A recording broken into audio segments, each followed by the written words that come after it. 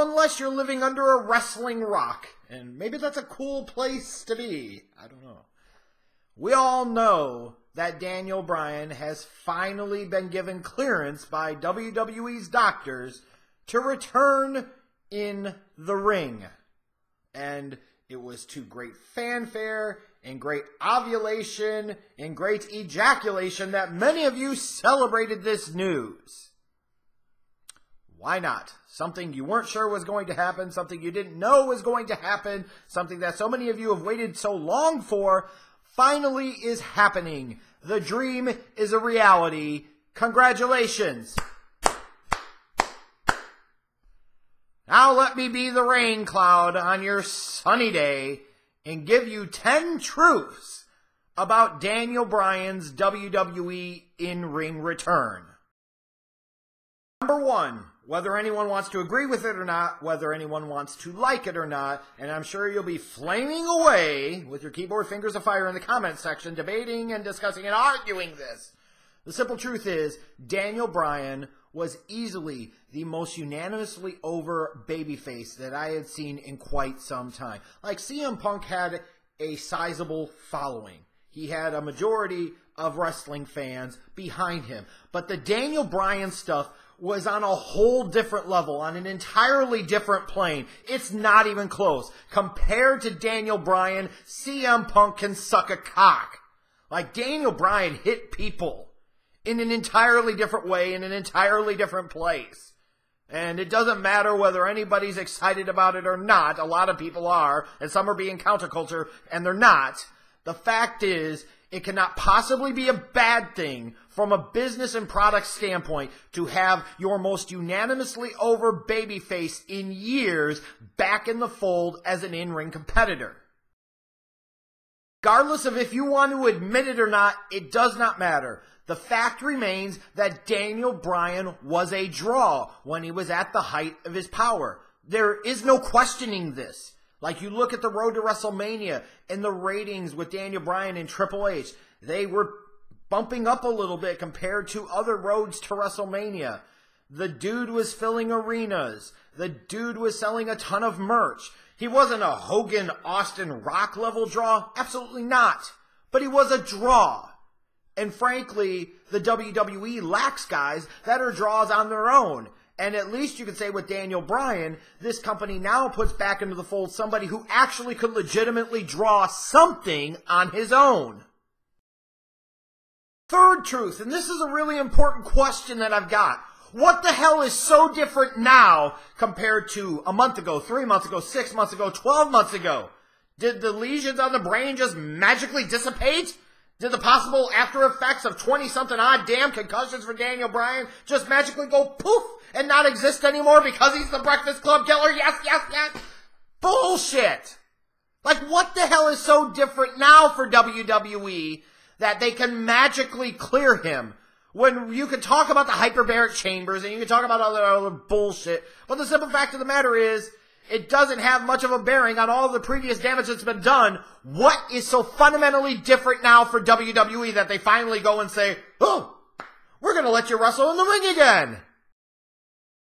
A lot of you believe that Vince McMahon held Daniel Bryan back for so long, refused to have him be medically cleared by the WWE doctors, because he was afraid that Daniel Bryan and Daniel Bryan fans would make Roman Reigns look really bad. And frankly, there is something to that. Because you're trying to make Roman Reigns the golden child. It's not going to do any good, especially if you have Daniel Bryan on the same damn show, because that crap's really not going to fly. And if people are still thinking about Daniel Bryan as an active in-ring competitor, they're going to revolt to the highest degree at the thought of Roman Reigns being that dude. And also, when you think about it from Vince McMahon's standpoint, he remembers how 2014 and 2015 went down. He's seen this play before. He's seen it play out, and it wasn't a good thing. So yeah, it might not have been the only reason, but it was a reason. I firmly believe that Vince McMahon held Daniel Bryan out for so damn long, because he was afraid that Daniel Bryan and him being back was going to overpower the product, and frankly, he was right to think so.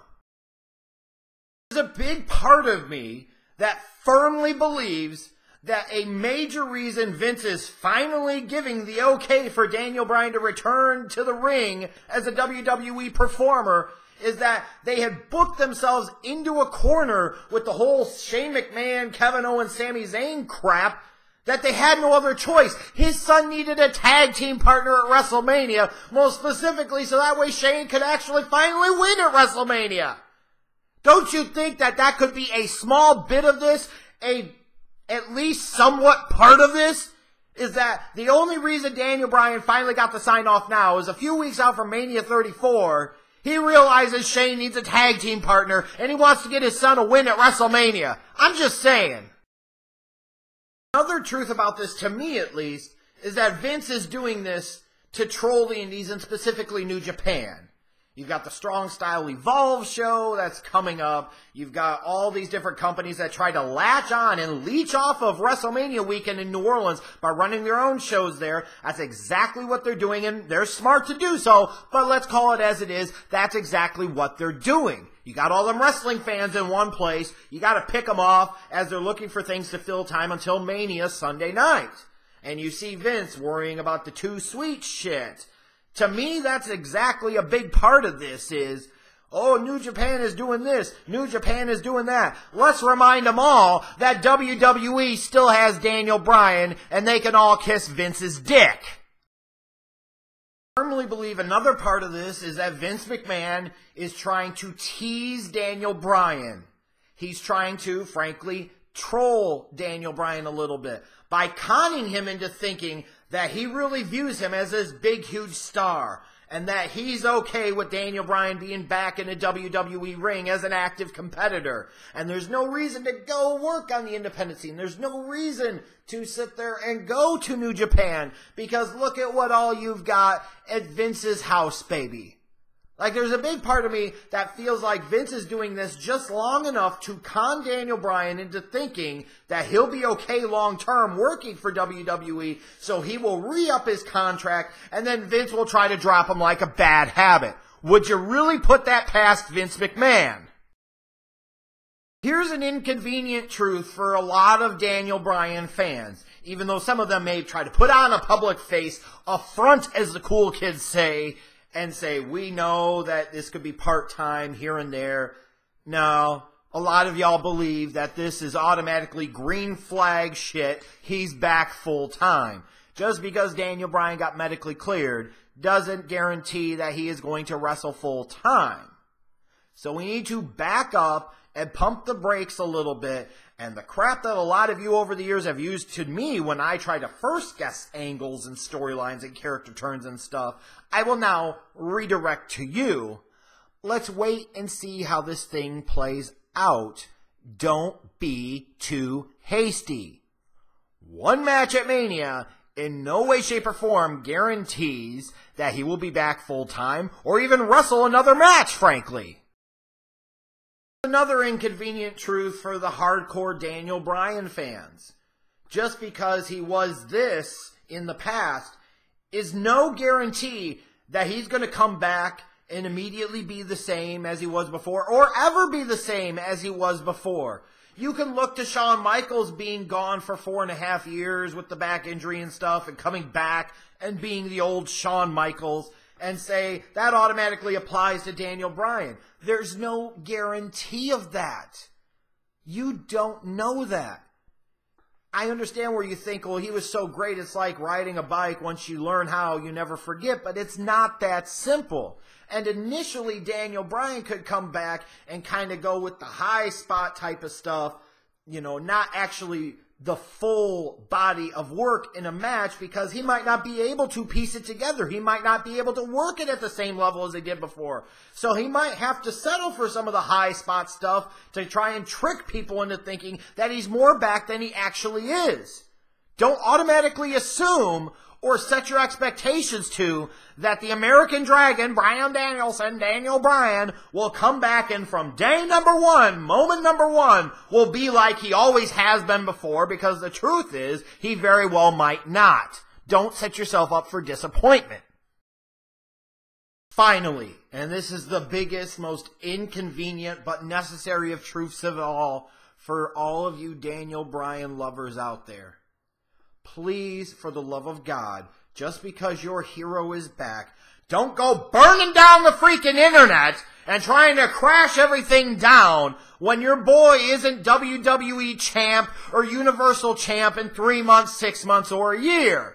And don't sit there and tell me you won't. 2014, 2015, I rest my freaking case. Let this play out. Just be happy and excited for the moment that you've even got Daniel Bryan back in a WWE ring once again, because a year and a half ago, you thought that this possibility might never happen. And frankly, from a business standpoint, while sure you could talk about the great underdog story, he has now added a new chapter, and it would be nice to culminate that with a world title win at some point in time down the road. I do not fundamentally disagree with that, but I most certainly am not going to launch specifically in it, because the last 2 times I was the WWE sat there and put a big title on Daniel Bryan and had plans for Daniel Bryan. How'd that work out? And if you are a responsible business person, yet you sit there and put a lot of hopes into Daniel Bryan's return, you're fucking crazy, and you deserve the negative of whatever bad happens. So if Vince, Triple H, whoever you want to blame, doesn't immediately insert Daniel Bryan into the WWE or WWE Universal Championship pictures, don't get mad. Don't get butthurt. Don't sit there and talk about cancel WWE Network. Don't sit there and rage and flame on and light up Reddit, the squared circle crap, light up the dirt sheets, light up social media. Because if you were in their position, you wouldn't put him in that spot that soon either. And if you did, you'd be fucking stupid. Just be patient. And if he's proven that he's back and he's really back, and then the WWE still holds him back, at that point in time, much later down the road, you can have that conversation and you have some solid arguments to bring to the table. But I'm already seeing people talking about they want to see him against this guy. They want to see him against that guy. How about we see him make it through one match and make it through that safe and sound? Don't get crazy here. Don't get carried away here. Yeah, coming from me. Don't get carried away here. Just RELAX, relax. And whatever happens, happens. Just be happy that your hero is back. Daniel Bryan haters, Daniel Bryan lovers. You can hate me if you want, but these were some hard truths that I felt like needed to be put out there. Because remember, I'm the Slug Daddy, and this is OTRS Central, and as the shirt says, not the wrestling show you want, just the wrestling show you need. And you needed this, whether you wanted it or not.